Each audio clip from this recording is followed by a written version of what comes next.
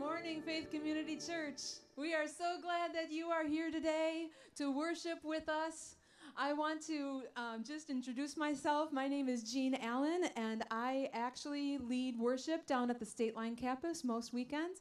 But since Josh is taking some well-deserved time off, it's my privilege to be here with you today worshiping. So I wanted to start. And I wanted to welcome the people who are online. I'm sorry, I forgot you, but you are never forgotten. You are equally a part of our gathering, all right? So we are here together as one family to worship our God. So why don't you stand on your feet? 1, 2, ready, and. The Lord has done great things for us, and we are filled with joy. He has done so many great things. And we think of those things right now. He has forgiven us. He has adopted us as his children. He has guaranteed eternity with us forever. And he is victorious over death and life. Our God has indeed done great things. Amen? Amen. All right, so today we want to remember together what our God has done, to worship him, bow at his feet, and sing the glory of his name. So would you sing with us of the great things that he has done?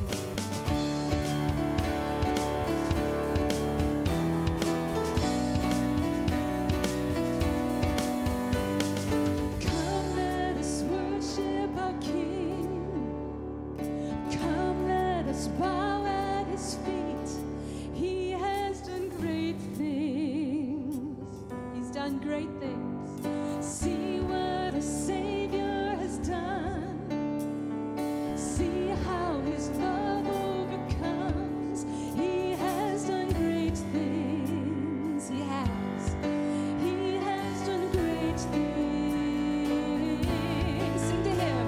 Oh, hero of heaven, you conquered the grave. You free every captive and break every chain. Oh, God, you have done great. We dance in this freedom, awake and alive. Oh, Jesus, our Savior, your name lifted high. Oh, God, you have done great things.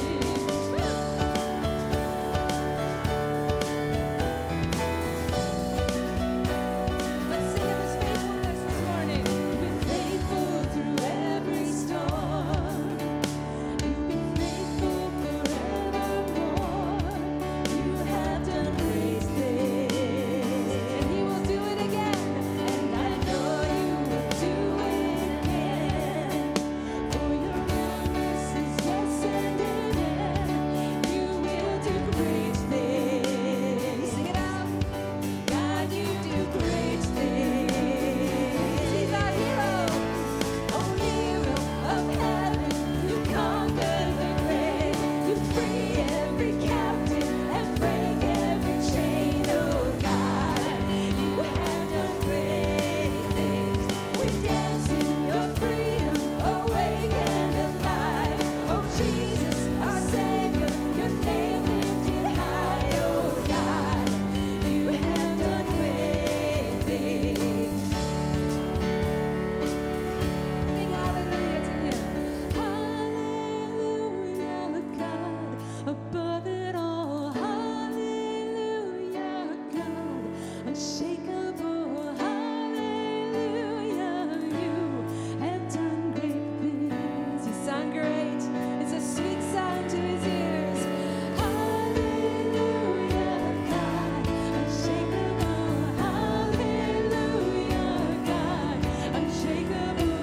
Hallelujah, you have done great things. If he's done great things for you, sing it out now. Hallelujah, God, above it all.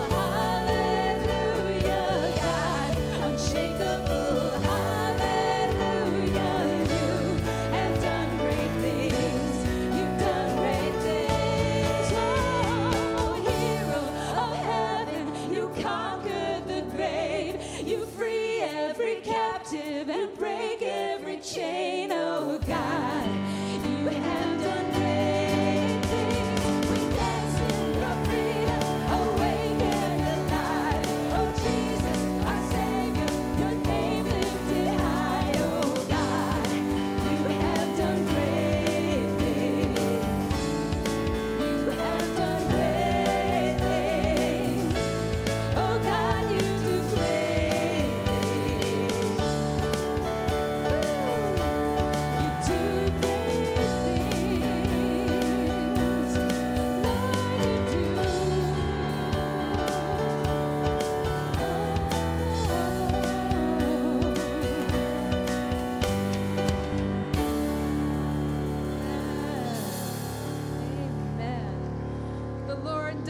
such great things for us.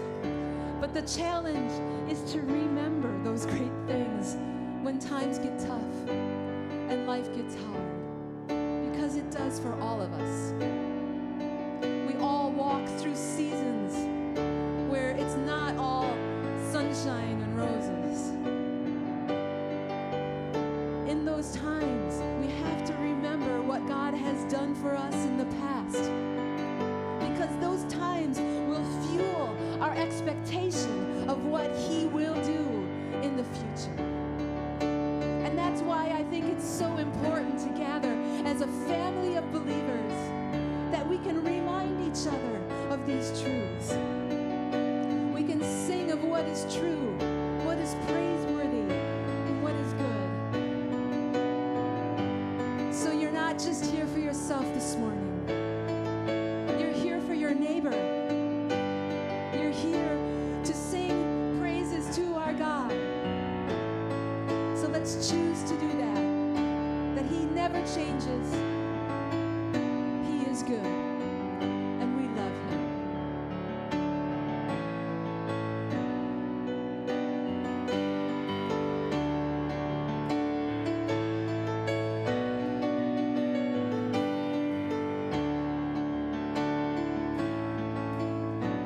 I count on one thing. The same God that never fails will not fail me now. You won't fail me now in the waiting. The same God who's never late is working all things out. You're working all things out. And yes, I will lift you high in the lowest valley.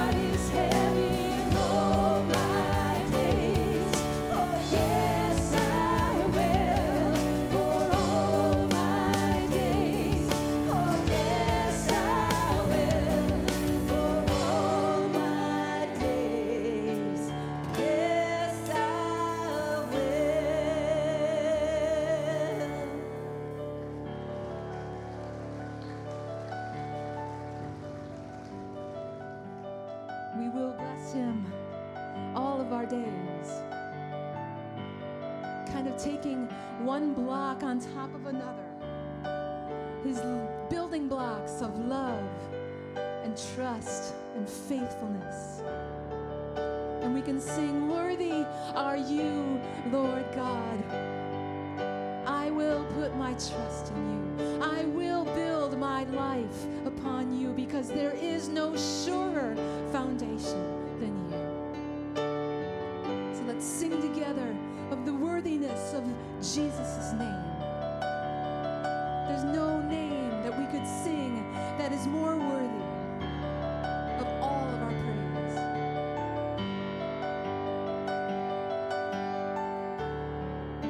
Worthy of every song we could ever sing.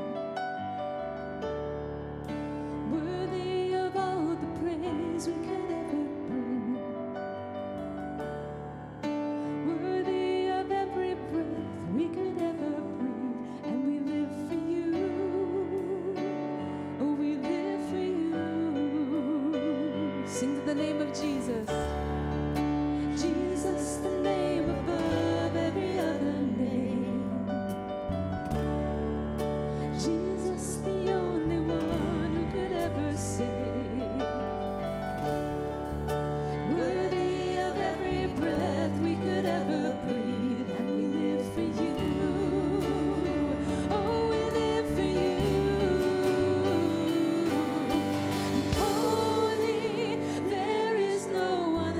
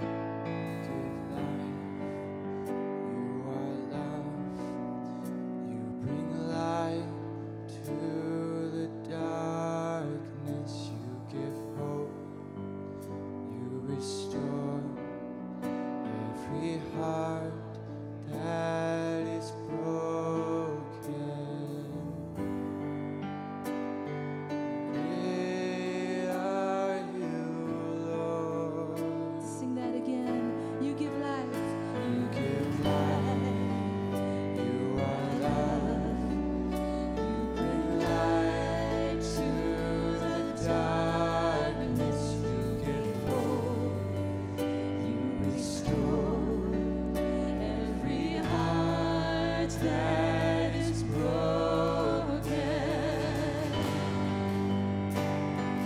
Great are you,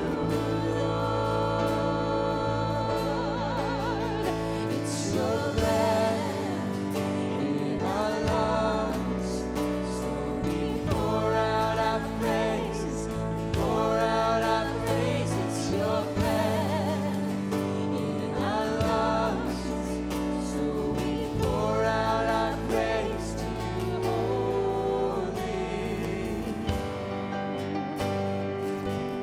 Oh, we pour out our praise. You give life.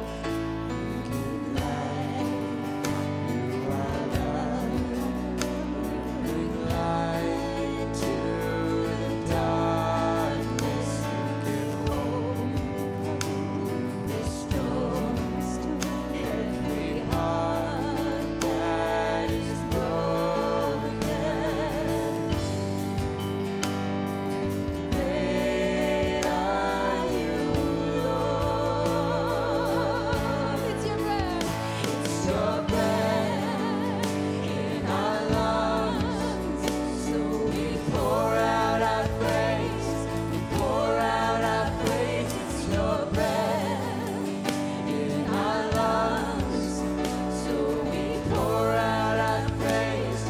Pour out your praise to Him. It's your breath in our lungs, so we pour out our praise. We pour out our praise. It's your breath in our lungs, so we pour out our praise to you only.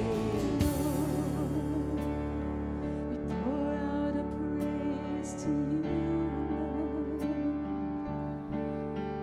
No one is higher, no one is greater than you.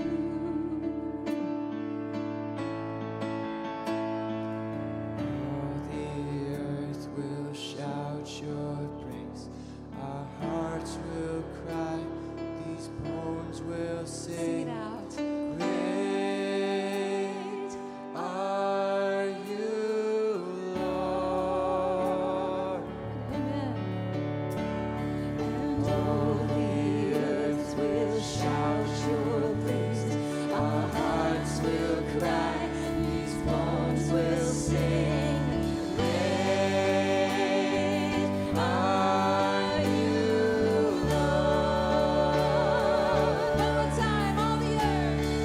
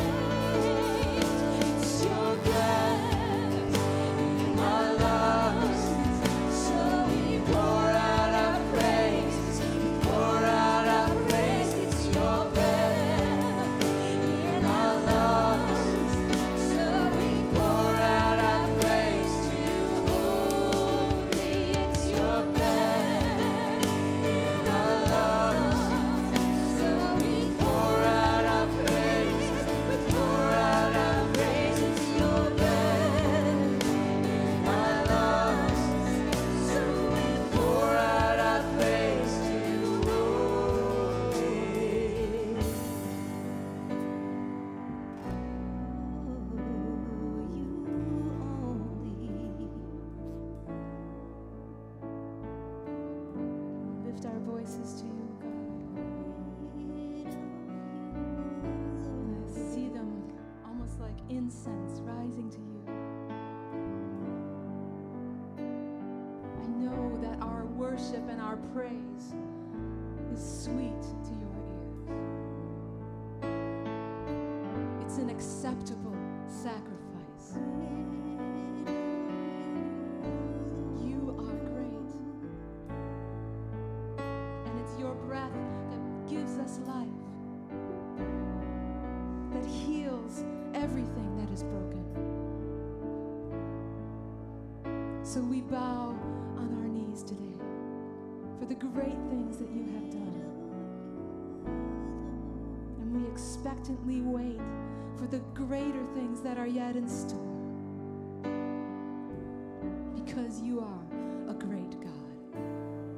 And to you belongs all honor and glory and majesty and worship and praise.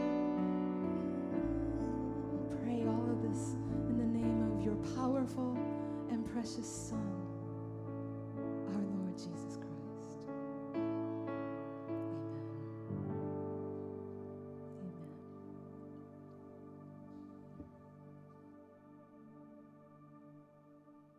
A while, but if you would like to just take a moment and greet the people around you in whatever way that you sort of feel safe doing, if you want to just wave, if you want to give a handshake or a hug, let's greet each other.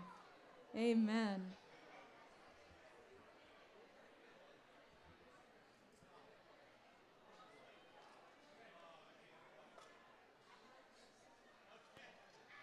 Hey church family, I'm Pastor Logan, and here are your announcements for this week. If this is one of your first times joining us here at Faith Community Church, whether in person or online, we would love to be able to just connect with you. And I want to tell you real quick about something a little strange that we like to do here, but it's all just to say we are so glad that you're here. In the seat back pocket in front of you, or if you're watching online attached to this video, we have something that is called a connection card.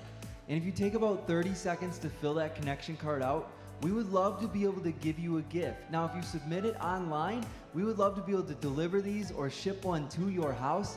And if you submit it in person, you can bring it to the Welcome Center. And our gift is not that big of a deal. It's just our Faith Community coffee mugs. Coming up next Sunday, August 8th at 11:30 a.m., in the classroom, as well as we have an online option. So that's in Janesville in the classroom, or if you are attending our State Line campus or our online campus, we have an online option for our GPS class. GPS stands for Gifts, Passion, and Service, and it is a way for us together as one team to look at our gifts, our passions, and how we might want to serve and make a difference. So if you are looking to get connected on a team here at Faith Community Church, we would love to have you attend GPS class. Again, that's next Sunday, August 8th at 11:30 a.m., either online or in the classroom in Janesville. Coming up for August, our Faith in Action Ministry of the Month is Acts of Kindness. We at Faith have been supporting Acts of Kindness since 2008, and this local ministry reaches out to meet tangible needs in our community totally free of charge for those who need assistance. They are largely supported by the generous help of contributions from people like you, and we are asking that you help them out for the month of our August outreach. Please consider how you might be able to serve this vital ministry through your time, talents, donations, or financial support. Current needs include a grant writer, they need a new air conditioner, removal of a sink and a toilet, replace deteriorated wood on their soffit and fascia, and there are many projects that could be done, like painting, plumbing for outdoor water spigots, etc., but this is what they are hoping to accomplish for now. If you are able to help complete one or more of the following tasks, or if you would be willing to help on a service project, please contact Laura Bergeron, our Director of Outreach here at our Janesville campus, at laura@faithjanesville.org, or call AOK at 608-728-0841. All right, everybody, that's it for announcements this week. We're so thankful that you're here at church with us, and we'll see you again next week. Awesome. Thank you, Pastor Logan, for everything you do. Slight correction, GPS is not at 10:30. It is at 11:30. Just a heads up to everyone. So good morning, everyone. Good morning to our online campus watching. We are sincerely very happy everyone is here. It is abundantly clear that Pastor Jeff is not here today. This weekend is going to be a little different. Some people are looking a little confused. Jeff did not just get 25 years younger and more handsome.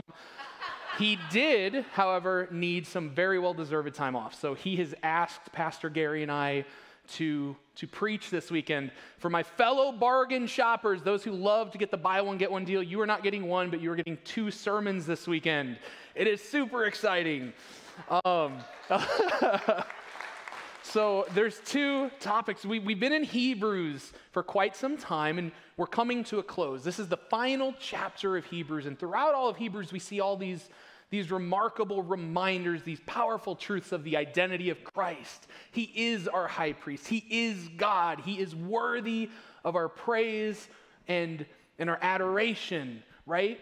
So then in chapter 13, we see this series of expectations that really wrap it up and remind us about all of those. Now, what's very important is within today, we're going to have these 2 big topics we're going to hit on. Gary got the easy one because he has to teach on sexual immorality. He got the underhanded pitch. I got the tough one because I have to teach on how to be nice to people. And we laugh, but there's something really heavy in this today. We're going to start in Hebrews 13, verses 1 through 3, and we're going to walk through that as kind of our foundational scripture for this first part. Let brotherly love continue. Do not neglect to show hospitality to strangers, for thereby some have entertained angels unawares. Remember those who are in prison as though in prison with them, and those who are mistreated, since you also are in the body. Now, what's important here to note is the term xenia, which we're going to get into in a little bit. We're going to talk on that in a lot more depth here in a moment, but the topic is hospitality. Now, what do we think of when we think hospitality, right? We think Chick-fil-A, right? The line's like 400 yards long. They get you from the back to the front in like 12 seconds. Somehow, you say thank you. They say what? They say my pleasure, and then they give you a half gallon of Chick-fil-A sauce just because. That's like our view of hospitality. You just get a little plus one. You get a little bit of extra. Now, this term xenia, it is a Koine Greek term, and what it means guest friendship. And it's more of a concept instead of just a little thing you do. It's this way of approaching life in general. Another really powerful kind of definition is to give of oneself until you have nothing left to give, right? So why is that important? If we look when Hebrews 13 was written, it was likely written around 60 AD. What was going on in 60 AD was the building up to the height of persecution of the Christian church across all of history. And it continued to continually get worse and worse. And then around 66 AD, it hit its pinnacle during the Jewish-Roman wars. Now, just to paint a little bit of a picture, yes, we have it bad. Life is hard. At that point, the Roman Empire was taking homes away from Christians. It was taking family members, dragging them out, and torturing men, women, and young children slowly to death. Children, mind you, for the God that we serve. So when we think that in spite of this rampant homelessness and persecution and starvation and death, but in spite of this, the author of Hebrews, it was Paul, excuse me, he still stresses the importance of xenia. He still stresses that of this brotherly hospitality to one another. And he still stresses for that care of those in need. And there are so many humbling examples. We can look through all of Scripture of where there's hospitality and that kind of love. One really stands out to me I love. It's from Acts 16. And we're going to read that because there are 2 really strong ones here. Let's go ahead and read that. About midnight, Paul and Silas were praying and singing hymns to God, and the prisoners were listening to them. And suddenly there was a great earthquake so that the foundations of the prison were shaken. And immediately all the doors opened and everyone's bonds were unfastened. When the jailer woke and saw that the prison doors were open, he drew his sword and he was about to kill himself, supposing that the prisoners had escaped. But Paul cried with a loud voice, "Do not harm yourself, for we are all here." And the jailer called for lights and rushed in, and trembling with fear, he fell down before Paul and Silas. Then he brought them out and said, "Sirs, what must I do to be saved?" And they said, "Believe in the Lord Jesus, and you will be saved, you and your household." And they spoke the word of the Lord to him and to all who were in his house. And he took them the same hour of the night, washed their wounds, and he was baptized at once, he and his family. Then he brought them up into his house and set food before them. And he rejoiced along with his entire household that he had believed in God. It's so strong, so powerful. And those two examples of that zinnia, that hospitality, the first one is very subtle. And we kind of miss that. What were Paul and Silas doing? They had nothing. They were imprisoned. The Roman prison they were in was, at the time, by far the most deplorable and horrible of prisons on the planet. Prisoners were already abused in ways that were unimaginable. Christians more so, not just by the guards, but also by their fellow prisoners. So what's powerful there is Paul and Silas, they have nothing. They're likely sick, definitely starving, filthy, and what did they have to offer? They offered the praises of God and the truth of the gospel to those around them. And we saw what happened there, right? And the Spirit moved, something happened, God performed yet another of his miracles and shook the very foundations of an entire prison, forced the doors open. And what's important here in this next part is we see this guard. He was not just like, you think of like cartoons, you got this goofy looking guy, he's got like a little dagger, ha ha ha. No, this would have been a centurion, a very high ranking military official. These were not just two normal prisoners and Christians, these were two what would have been considered terrorists and two very high profile enemies to the state of Rome. So we look and say he was about to kill himself and says he was likely fearful. A lot of people think he was fearful of what the Roman Empire, that punishment that was going to come on him, but that's not the case. So as a high-ranking official in the Roman Empire, he would have been under an oath called the sacramentum. It is a sacred oath. And what that is it's this oath that any religious leaders, any military leaders, or Roman officials would swear before the Roman gods and before Caesar as God, that above all else, they would serve the country of Rome, the empire of Rome, to their fullest and to their death. So when you're sitting there as this high-ranking official and you think, oh my gosh, no, I just let the two most high-profile prisoners in the entirety of empire of Rome escape, it was not that he was afraid of what was going to happen to him. He pulled his sword out to kill himself because he had failed Rome. Now, why am I bringing that up? Because that paints the picture of him. He was an enemy of God. Just to be just completely blunt, he was an enemy to Christendom. He was likely involved in the killing and torture of children and prisoners. And then what happened? What did Paul and Silas do? They preached the gospel, the truth. And just like that, he just, boom, this immediate regeneration and transition. And suddenly everything changes, because what happens next is that second incredible example of hospitality. What did he do? As soon as he became a Christian, as soon as he was baptized in God, hospitality, zinnia. He clothed them. He fed them. He healed them and cleaned their wounds. Literally an hour ago, he wouldn't have cared if they burned to death. And now, what's he doing? He's taking care of them, the least of these. Why is that important? Is because not only an hour ago, of course, he was this high-ranking official in Rome. But now, as an enemy of Rome, he fully understands that he is now an enemy of Rome. He switched sides. And the fullest punishment that's been on all these Christians that he personally was likely visiting upon them is now likely going to come for not just him, but his family. But that's the power of the gospel, isn't it? We change. Our priorities change. That hospitality is now given to our fellow brothers and sisters. And that's just so humbling, isn't it, to go that far? And I don't know about anyone else here, but that's really convicting. unless I am totally insane, which is very highly likely, the world is still fallen, right?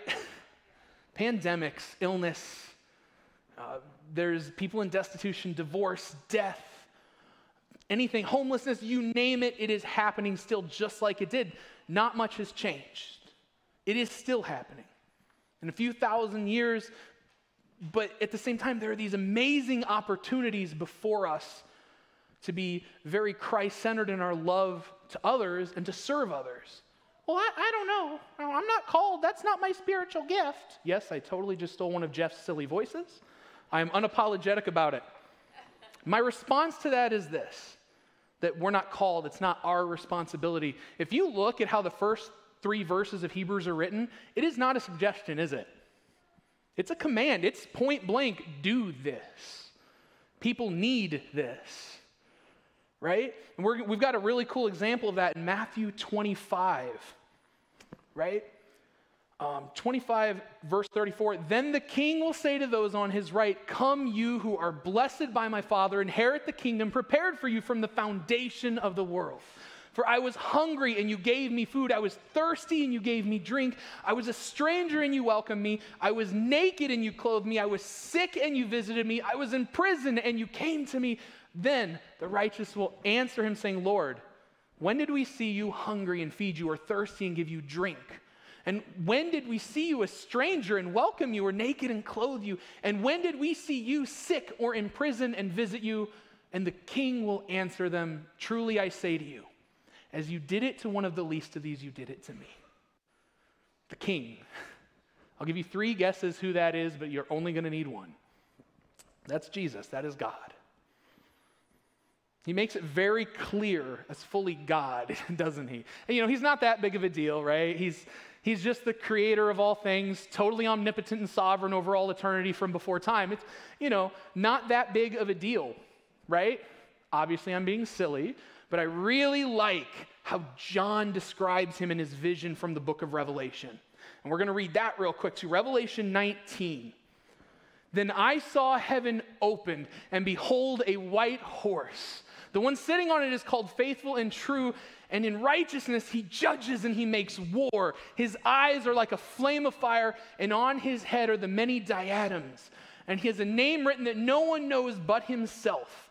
He is clothed in a robe dipped in blood, and the name by which he is called is the Word of God. And the armies of heaven, arrayed in fine linen, white and pure, were following him on white horses. From his mouth came a sharp sword with which to strike down the nations, and he will rule them with a rod of iron. He will tread the winepress of the fury of the wrath of God the Almighty. On his robe and on his thigh he has a name written, King of Kings and Lord of Lords. That's my Jesus. That's our God. And what did he do with that sovereignty, with that omnipotence, all that power, commanding the armies of heaven? He came. You know what he did with all that power? He came to this earth and he washed feet. He came to this world with all of his sovereignty, and he fed the hungry. He healed the sick. He befriended the enemy. He brought the truth of the gospel that dead men can be made alive. And to really just top it off, he died on a cross, forever sealing his children unto himself, and completely and eternally promised it, fulfilling it with 3 words. It is finished. That's also my Jesus. That is also our God. He used all that power to do marvelous and wonderful things, yes, but he also did it and used it for the mundane. And we often think maybe the mundane it's not that big of a deal, but in his case, he showed that it was. And we also see something else that's really, really profound to me, is there's this constant theme of Christ greeting people. If we were to go through all the different scriptures where he did that, we'd be here till like 4 o'clock. But we don't really need to. It's constant. He greets people, greets what would have been enemies, greets the tax collectors and the sinful, horrible, lost people, right? He was greeting us.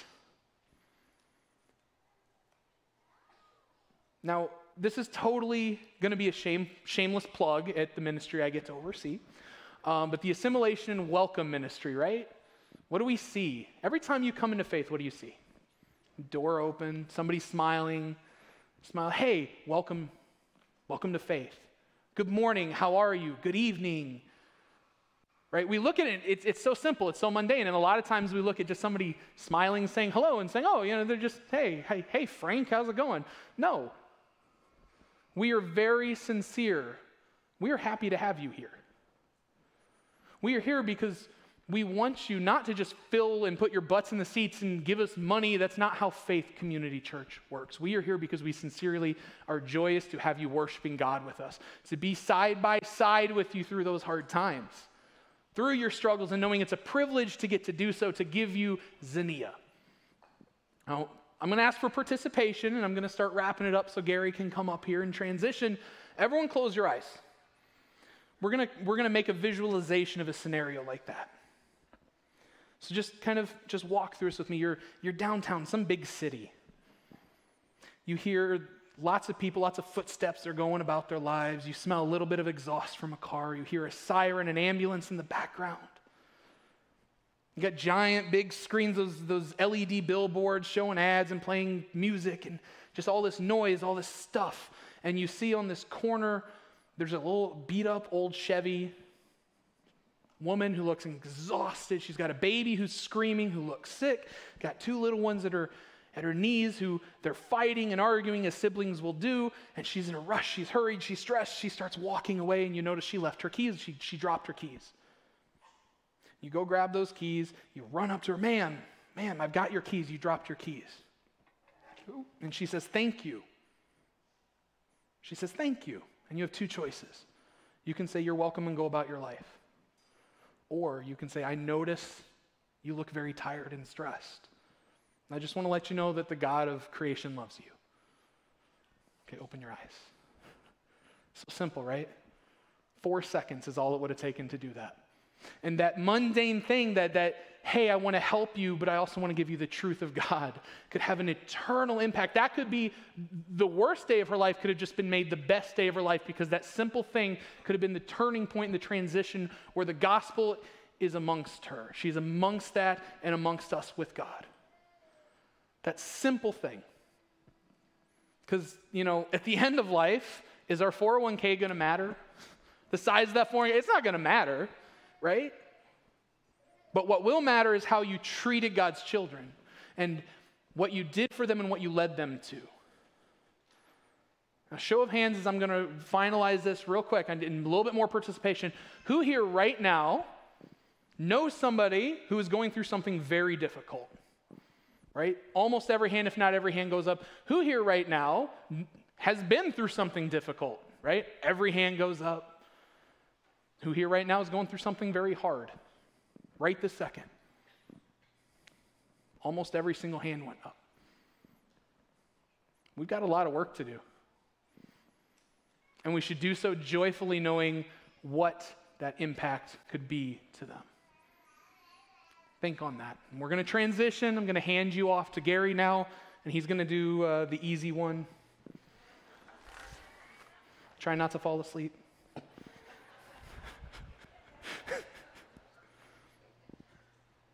Okay, he picked on me, so did you notice he had a little something here the whole time he was preaching?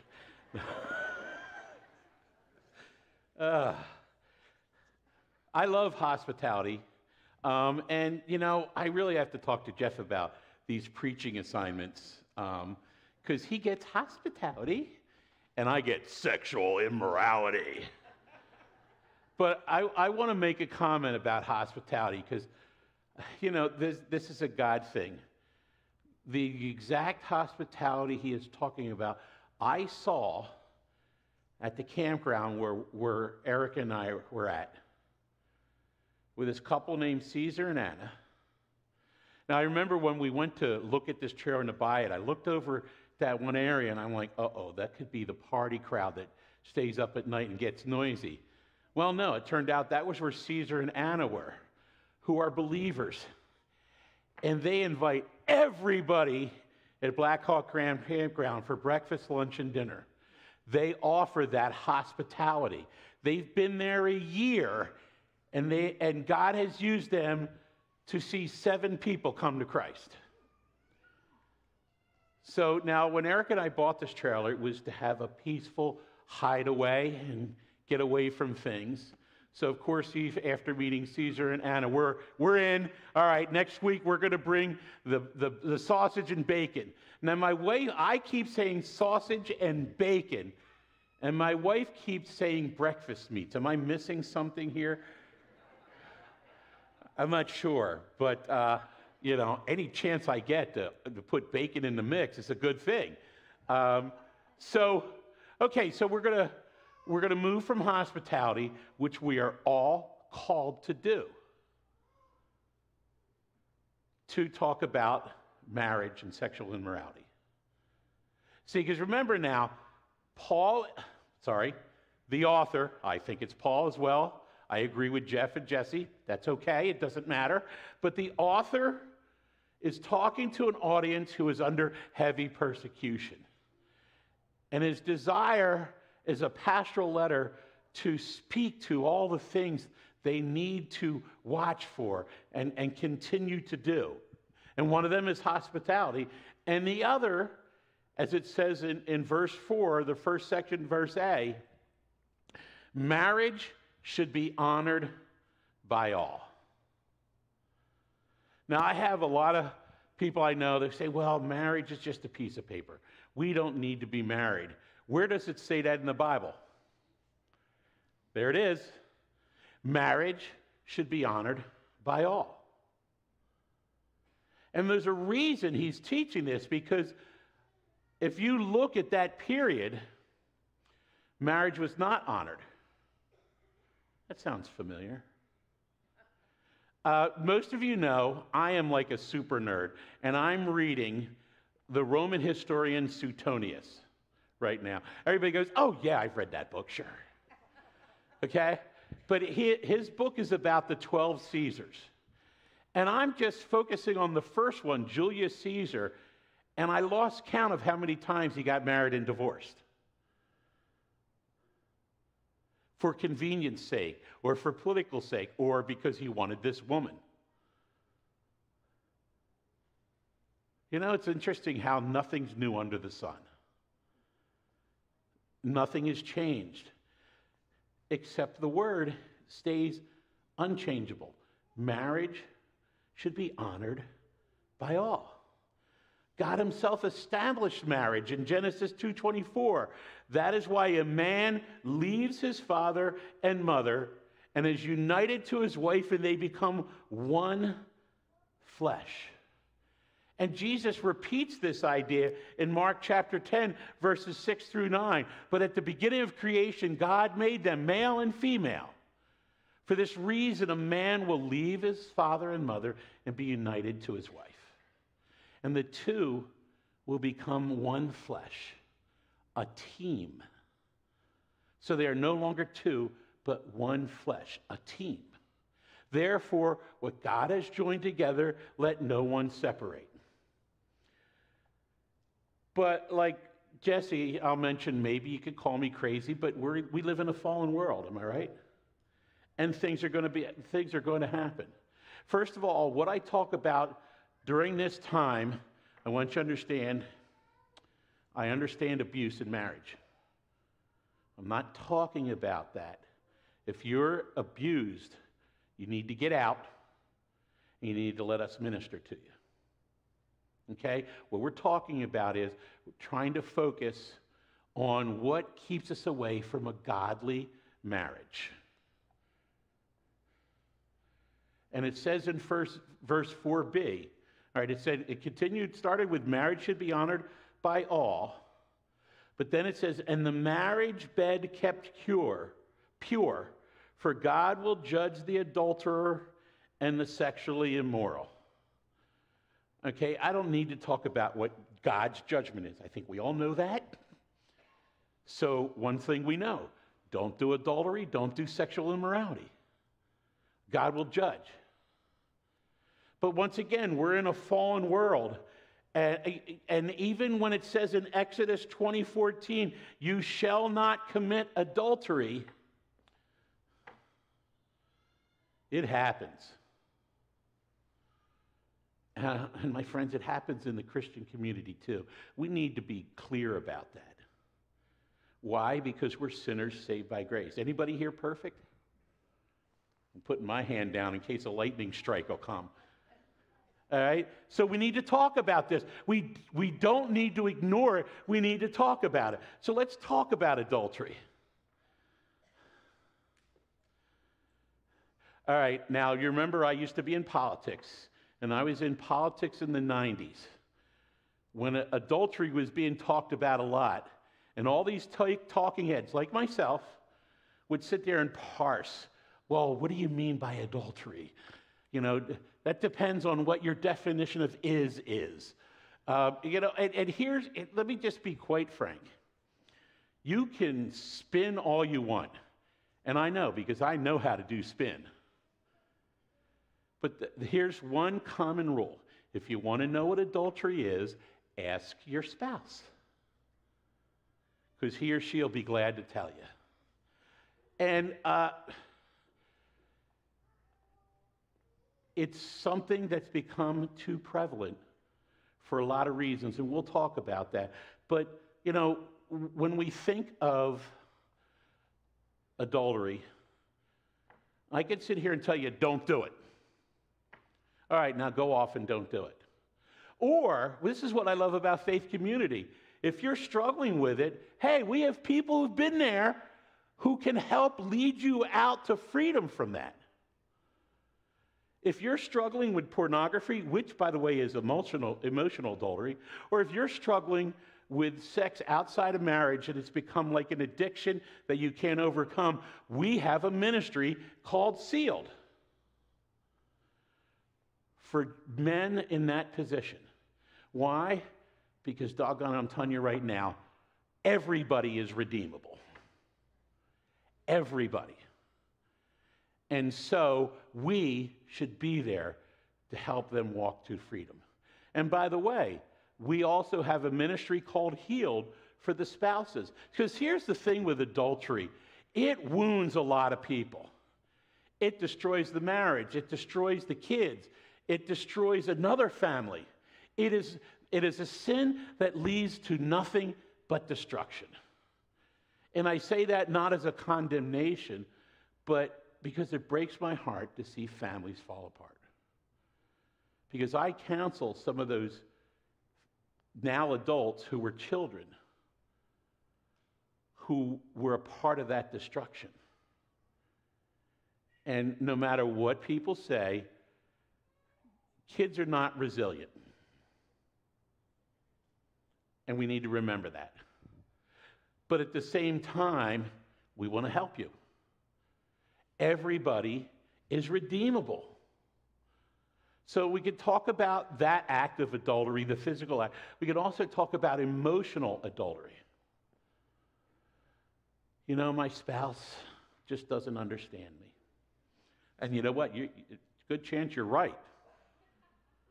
All right? But then I met this friend of the opposite sex, and they really understand me. I get me.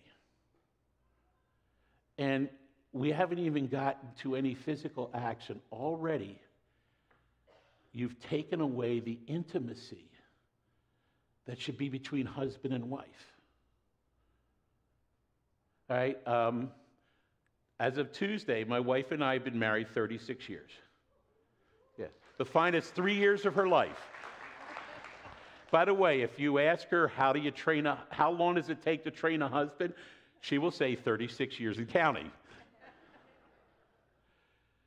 But she is my partner, my helpmate, the person I can share anything with and not get condemnation.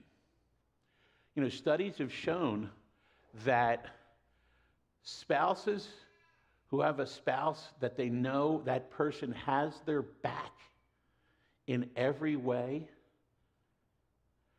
they exponentially grow in their confidence, their competence, and there's even a physical chemical reaction that happens in them. that is good and healthy. See, because marriage is about teamwork. If you have a spouse who doesn't understand, see, this is where I love Faith. We can help you. We have a marriage mentoring ministry to learn that, to become better understanding of how to communicate. Communication, that's a big one. By the way, 36 years with my beautiful, wonderful wife was not 36 years of bliss. But we didn't give up. We fought it out together to get where we are now. And that means forbearance. You guys know me. You know she had to have a lot of forbearance. All right? It means self-sacrifice. You know, we went every year when we were at our home church in New Jersey, we went to this marriage weekend, and Dr. Stephen Treat used to talk about how if you, spouse, focus on meeting the needs of this spouse, and this spouse focus on the needs of this spouse, what do you think happens? People get their needs met. But it requires self-sacrifice. And men, yeah, it's coming up. All right, many of you know who've counseled with me, I am a royal pain to the husbands. There's even a group that gets together and goes, we know you think Pastor Gary's nuts, but listen to him. All right, and why is that? Because in Ephesians 5, men always love to point to, wives, submit to your husbands, because he's the head. Well, now this is the wise where you can sharpen your elbow, because I want the husbands to understand something. It also says, husband, love the wife like Christ loved the church. See, it's not about power in the household. It's about self-sacrifice. Guys, you got to give it up. Every decision you make as the supposed head should be focused on, am I blessing my spouse and I'm blessing my children? No matter what it means for you, give it up. It's pure and simple. It's just that simple. And wives, he needs your help. Instead of spiral, let's communicate. And if that isn't happening, well, welcome to the club. We've all been through it. And we'll help you with that through marriage mentoring. But I'm always going to place the onus on you guys first. By the way, wives, that doesn't mean you're going to get away with anything. All right? But that's okay. As long as you desire to be a team. You've got to have somebody who has your back, and that should be your spouse. Then you don't go elsewhere for what your needs are. And we can help you with that. You know, 1 Corinthians 10:13 says, no temptation has overtaken you except what is common to mankind. Oh, yeah. And God is faithful. He will not let you be tempted beyond what you can bear, but when you are tempted, he will also provide a way out that you can endure it. And here's one of those guys right here.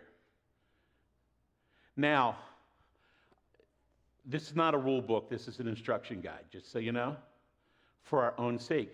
But have you noticed how we might want to ignore a few passages? Oh, I don't want to do that. No, it's just me.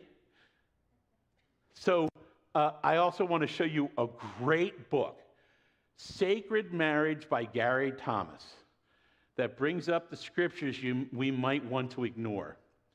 See, because what Gary is teaching is that marriage is about holiness, not happiness. It's about holiness, because holiness brings joy. All right, I know there's preachers out there that say, God wants you to be happy. Now, just so you know, if you hear that from a preacher, you have my permission to kick them in the shins. All right? Because Jesus makes it quite clear we're going to have trials and tribulations. And that's where when you work as a team, those trials and tribulations, you will also have joy.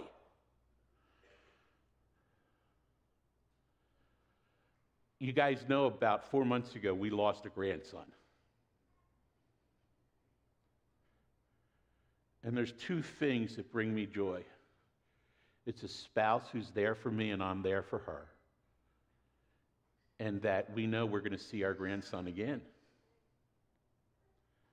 See, it's not about happiness, it's about holiness. And we want to be there with you. Because you have the Bible to go to, and you have a community to go to. See, that's what I love about faith. We don't condemn. We go, you know what? Some of us have been there. Let us help you walk out of that to freedom. Because that's what it's about. I mean, if you're here and you think you're perfect, everybody get away from that person because lightning's going to strike. But if you're here and you know you're broken, well, welcome to the club. So now let's find freedom and joy, even in the hard times. We are a family. So let's break down the barriers and admit when we're struggling, and let's do something about it, including closing in prayer. Lord, you're in control. And I don't know about others, but I don't always like that. But that's just the way it is. And you've given us an instruction guide that is so helpful for us.